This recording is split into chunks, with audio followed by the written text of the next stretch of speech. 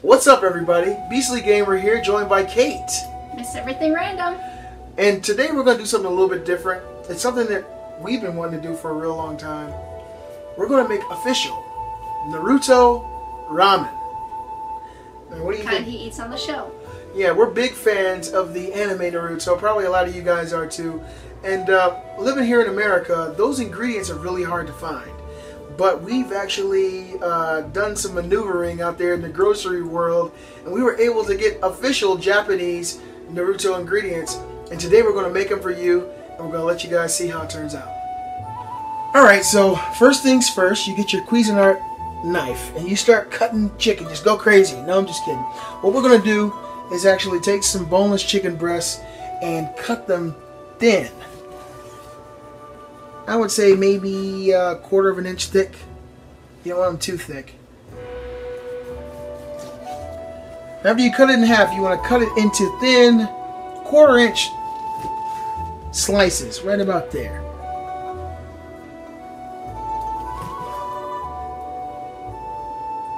Now, a lot of the times people use pork tenderloins for this part. Yeah, actually the pork is probably the most popular ramen soup base that I've seen on the interwebs. But we don't eat pork, believe it or not. And no, we're not Muslim. We just don't eat pork. It's something that I've never really been into, and you really haven't either, have you? No. We like beef bacon, actually. I think beef bacon tastes wonderful. And I like beef ribs and things of that nature. For some reason, seeing the extra pink pork turns me off. I like my pink. I like my meats red. I like this cutting board. Alright, so as you guys can see, we got some fresh sliced and diced chicken breasts. Now, I'm going to go ahead and bake this, and I'm going to give it about 375 for 45 minutes. But before I bake it, I got to season it. So the first thing I want to do is put a little bit of liquid smoke in it. This gives it a nice little oaky, smoky flavor. You don't want to do too much of this. This stuff is extremely concentrated.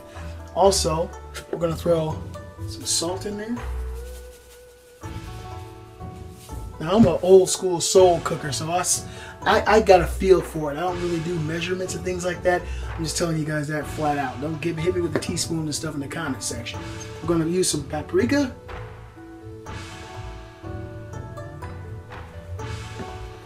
We're going to go with a little bit of black pepper.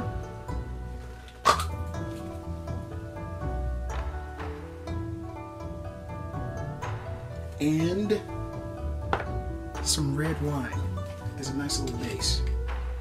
Actually, it's red wine vinegar. I love this stuff. It gives my foods a very, very unique flavor.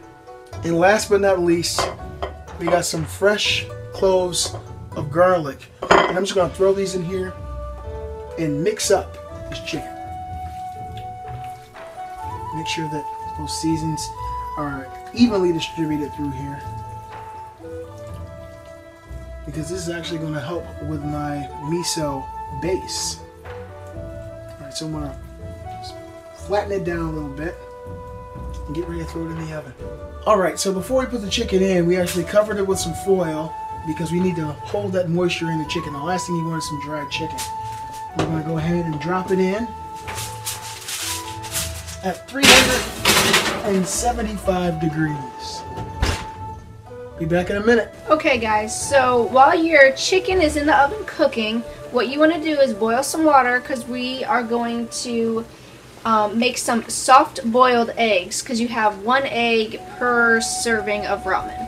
So you want the water to boil, and then you go ahead and turn it off.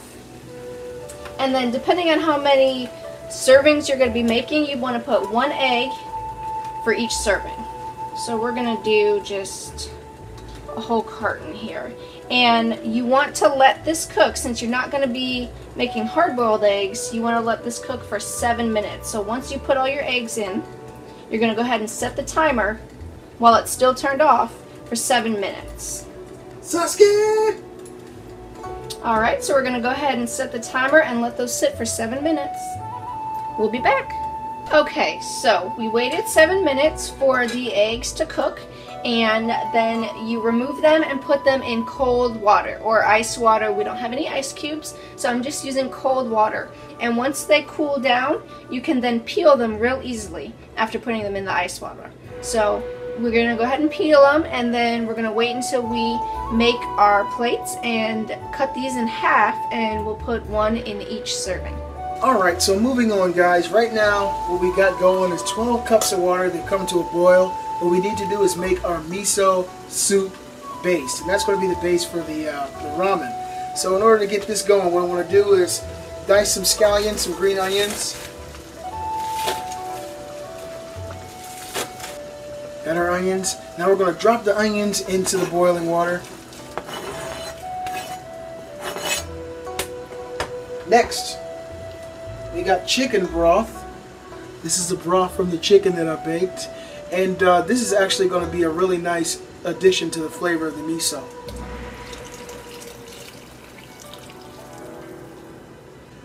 This is miso paste, and this is actually going to be the base of our soup tonight. And what you do is you take 4 to 8 teaspoons for every 4 cups of water. And you dissolve that inside. I actually already my wife already pre-measured. So here we have our miso paste. And we're going to add it.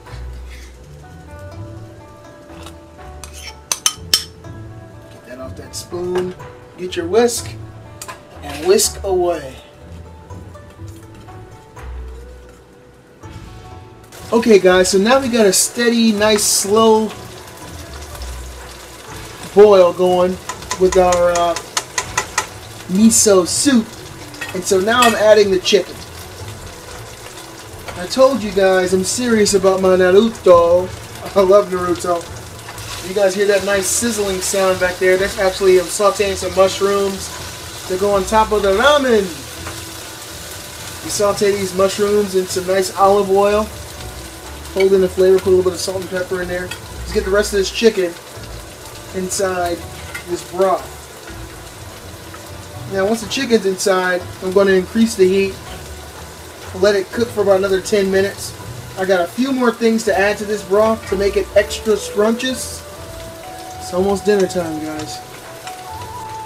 Alright, so going in next, we've got some spring bamboo shoots. And I got the actual fresh. I didn't want to get the canned stuff. I got them sliced here. I'm going to go ahead and add them to my ramen concoction. Now I'm sauteing some mung sprouts. These are bean sprouts, and these are actually going to be a topping for the ramen as well. Okay, so for the noodle with this Naruto ramen, we're going to be using yakisoba. Stir-fry noodles with seasoning base. We're not going to use the seasoning in here, but it comes in packs. You get 3 packs to each pouch here. So what you want to do is boil some water, and we're just going to go ahead and put these in here and let them cook for about 5 minutes, and then you can strain them.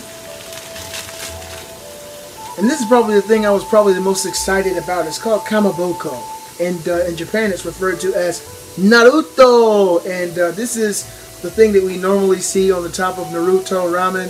It's the fish cake, and when you cut it open you usually see the spiral. I never tried this before, so this is my first time. I'm super excited about it. Let's get into it.